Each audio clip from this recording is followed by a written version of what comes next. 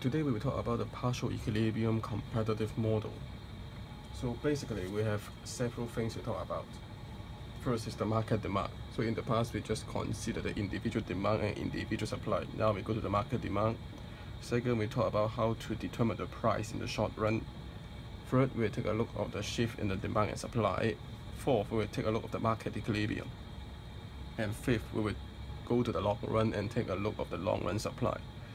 Sixth, we will go to the topic called comparative statistics analysis. That means in the equilibrium, if some variable change, what will be the result and what is the effect? Seventh, we will talk about the producer surplus in the long run. Finally, we'll take a look at the welfare analysis and two government policies that may affect the welfare. They are price control and tax incidents. Okay, so let's begin. First is the market demand. So this is the individual demand function. X is a function of Px, the own price and price of other goods and the income. So in market demand, this is the sum of individual demand for all the consumer. So the market demand, the big capital X is sum of all individual demand. So say you have two individuals. First one is the demand function is like this, and second maybe like this. Okay. Then for the market demand, so this is the horizontal summation of the demand curve. So first, in this price range, only the left consumer consume in the market, and after this price level, the consumer to join. Okay, so this is the market demand curve. It's the horizontal summation of the individual demand. Okay, so this is how we derive the market demand curves. So, okay, this is the market demand curves, which is a relation between the price of the goods with the quantity demanded of the goods. So if there are factors other than price of X affecting the demand, say price of other goods or income change, okay, the demand curve will shift to the left or shift to the right. So it depends on the effect on the demand. Whereas if there's change in the price of good X, the demand curve will not shift, rather there will be a movement along the demand curves. So in the individual demand functions, so you have the three elasticity concept. So in market demand, you still have three elasticity concepts. Okay, so the elasticity of market demand. So now the market demand is a function of own price, other price of other goods, and the income. Okay, so the price elasticity demand is still partial QD, partial P times P over QD, and the cross price is still partial QD, partial P prime times P prime over QD. Finally, the income elasticity is still partial QD, partial I times I over QD. So nothing changes. You just change the individual demand to be the total demand in the market. Okay, so these are the how you form the market demand. So next we talk about how the price is determined in the short run. So this chapter mainly focuses on the competitive markets. So there are several assumptions in the competitive markets. Okay, first, there are large number of firms and the product are homogeneous, so they are selling the same goods. Okay, second assumption is that each of the firm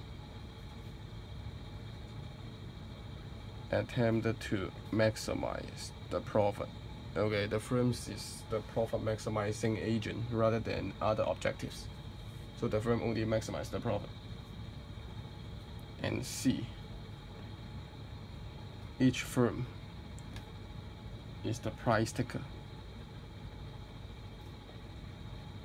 So it means that individual firms will not affect the market price. Okay, if one firm tries to allocate the supply, maybe increase the supply or decrease the supply, but the market price will not be affected.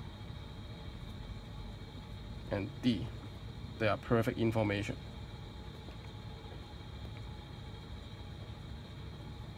And finally, the transaction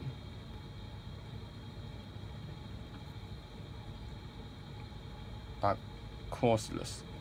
So the buyer can always buy the goods they want. They don't need to pay extra time or extra cost in searching for the goods. Okay. So similar to the market demand, we also have the market supply.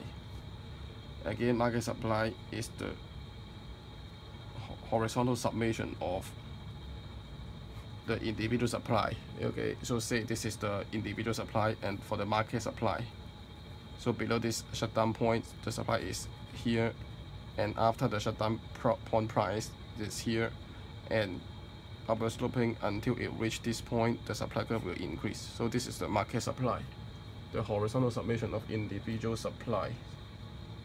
Okay, so we finished the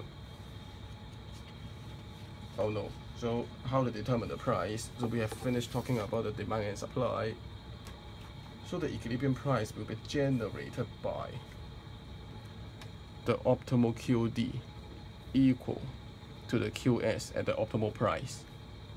So here, demand is a function of own price, cross price, and the income, while QS, the supply, is the function of price, V and W, the capital input. So therefore, if the QD and QS are equal, the market demand, the equilibrium price can be determined. Okay, so here you can see that the individual demand, market demand, and the individual firms can be linked to each other. Say this is the individual, so the demand is like this, and this is the market demand with market supply. So the market demand and market supply determine the price and quantity such that individual will have this price and the individual will buy this amount of output. And similarly, this price will determine the production of the firms. So this is the short run marginal cost, and the firm will produce as here. Okay, so assume the is above the short run average cost. So if there is increase in demand, what will be the result? So okay, if the individual demand increase, all the individual demand increase, and it will push up the demand. So here we assume all the market demand increase, not only the certain individuals. Okay, so as a result, the price will be pushed up, and you can see that the price now here, and there will be change in the optimal consumption for individuals and to the sellers. Okay, so price will also increase, and the output level also increase along the short run marginal cost. So this is the effect if there is increase in the demand in the equilibrium conditions. Okay, so next we will take a look at the shift in the demand and supply. So now we know that there are some determinants which shift the demand and supply. So what will shift the demand? First, maybe the income. Second is the price of related goods. So say it's the substitute and complement. And maybe the preference. Okay, sometimes there may be a wave towards certain kind of goods. For the determinant affecting the supply, that may be the input prices, the technology, and the number of producers. Okay, so these all are the non-price determinant that will affect will shifting the demand and supply. So if there's shift the demand, how will the equilibrium price and quantity change? So it depends on the elasticity of the demand curves.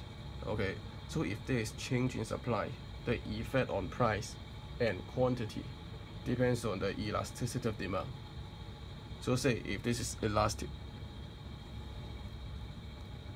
then you can see the increase in price is very tiny, whereas the change in the quantity will be significant.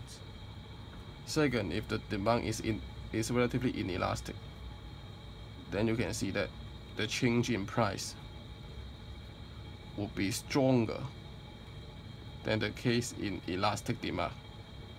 Okay, so the magnitude of change in demand and supply depends on the price elasticity of demand.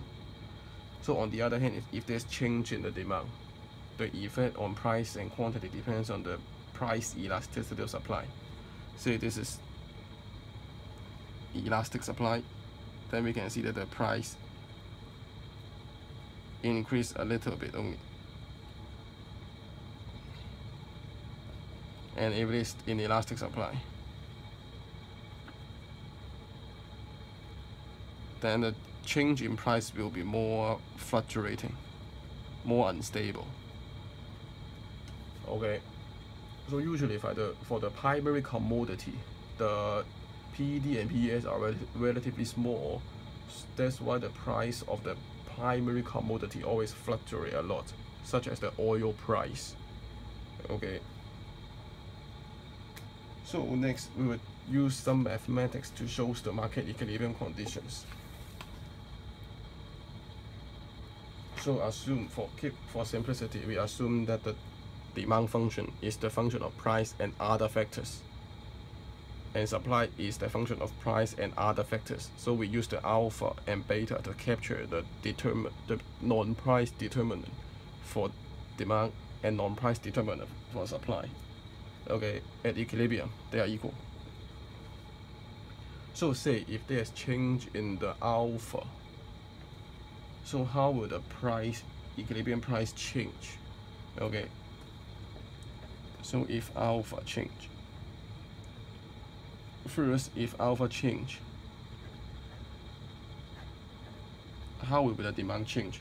This is equal to d alpha.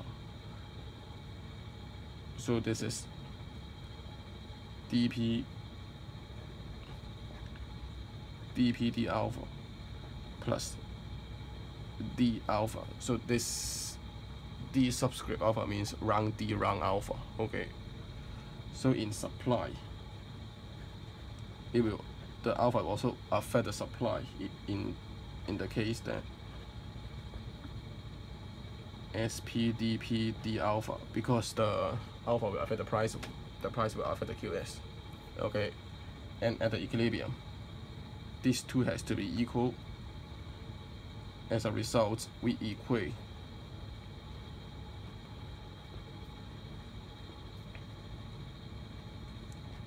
these two equations. We will get dp d alpha is equal to d alpha SP minus dp. Okay, so this is the change in the price if there is change in alpha. Well, maybe we can go further. Okay, so this expression is sometimes difficult to interpret. So what should we do? Okay, we will use the elasticity concept. So EP alpha is dp d alpha times alpha over p. Okay, so dp d alpha is equal to this d alpha sp minus dp. Then we copy the alpha divided by p. Okay, so the next step, I will derive the numerator by q, and at the same time the denominator I also need to derive it by q.